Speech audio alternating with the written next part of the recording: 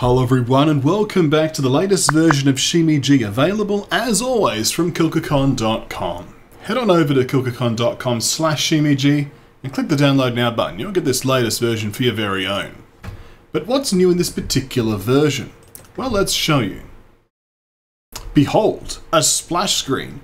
This is something that can be configured by artists and showing any relevant information such as hotspots or anything else like that. I'll show you how this is configured in a moment. But let's show you some of the other features that are available. So, for instance, if we head over here into the settings area, you can see that there's this new opacity slider that we can use to make the shimeji semi-transparent. Let's give that a go now. As you can see, this dude is, well, you could see through him now, can't you? Let's also have a look at some of the other features that are available. So we can now also have the theme editor be visible inside the shimeji. As you can see, all these options were there before, but now you can mess around with it as you please. Right here, right now. So we can do a little bit of that. Why not? Bit of fun. As you can see, this is now applied, and if we so wish, we can reset that back to default, like so. Excellent. You can also go into the windowed mode, and there's a new ability now to specify an image. And you can also set how you would like this image to be stretched in the windowed mode as well. So this gives you a bit more flexibility if you want to use it, for example, as like a little playpen for your shimeji. Give this a try. See what you think. It's time to move on to the next features that are available. And this is something that won't be there by default. The artist will have to implement it for you. However, there is now the ability to toggle individual behaviors from being used by the shimeji.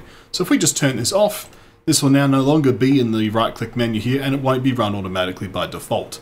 It will also interact with hotspots properly, in that if it is run through a hotspot, the shimeji will just fall from the sky as you would expect.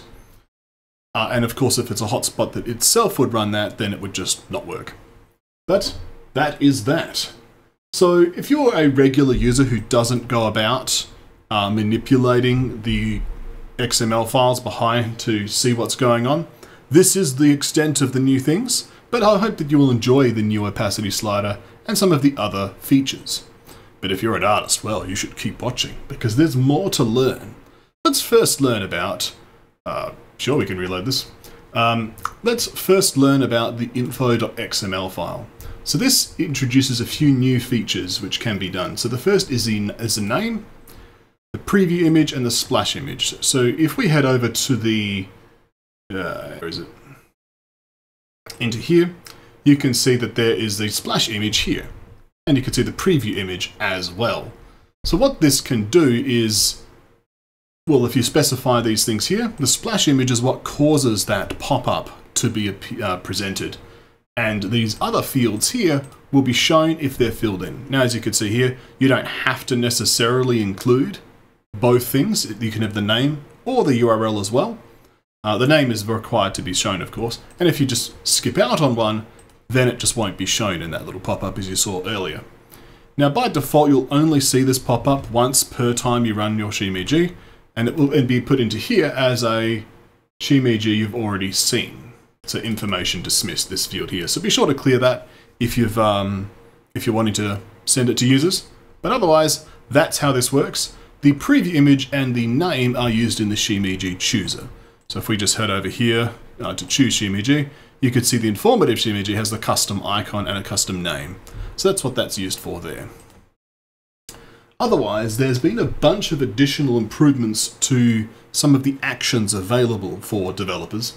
So a number have been deprecated. So broadcast, broadcast jumps, broadcast move, and broadcast stay are now deprecated because I've just moved that functionality to the regular versions of those actions, so they're always available. In fact, I might as well just show you the changelog I'm reading out. So you can see here, they're always available.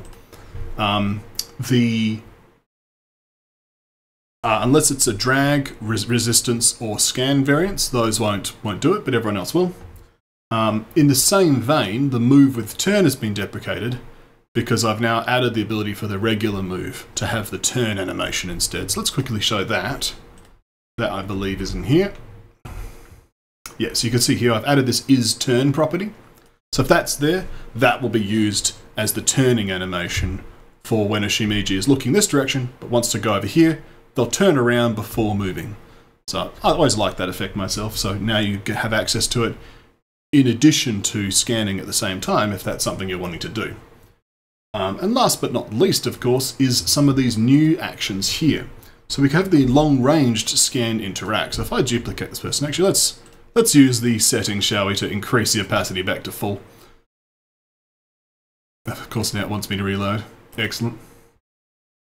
So let's summon another one of these.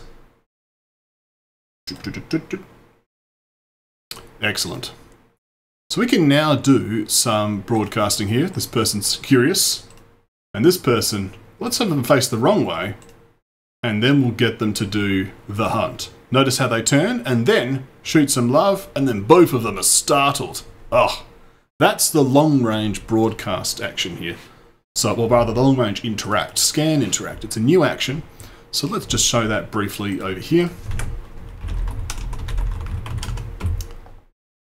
So I will make these templates available for you on my Patreon, by the way, for free. So feel free to have a look at those if you want to download them. But I just want to talk you through while I have your attention. So with the scan interact, you could see that you specify the affordance as usual, the behavior for the yourself to execute should the scan complete, and then the target behavior for the target to change to should the behavior complete. And the target behavior flag is optional. You may also notice this new target look, and that's to apply this turning animation that we saw as well. So I've applied the turn as well to this new action. Last but not least, we have some new properties available in your conditions. Variables is the better word. So if you use the conditions to do custom behavior, you'll find these things useful. So the jump will now have the target X and Y coordinates exposed, as well as the current velocity and in both directions. You'll also have the velocity exposed in full. And in scan move and scan jump, you'll have the target attributes. I believe it's actually lowercase, so just double check that if you're giving this a try. And of course in scan jump, you'll also have the velocity exposed as well. So that will allow you to do things like having a different frame being used when your character's flying up versus flying down, all that sort of thing. So it's been a bit technical, and of course the last thing I should cover is this toggleable flag. So I've actually just applied that here.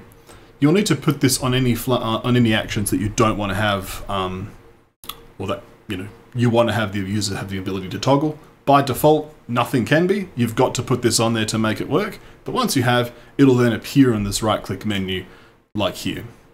So yeah, good to know. And of course, everything of all these new settings ends up in here. So any actions that are disabled will appear in this list. And so again, if you're going to release it and you want to make sure these things are on by default, make sure to clear those out. Nonetheless though, that does wrap it all up. Thank you all for watching. I hope you enjoyed the new version, and I'll see you next time. Take care.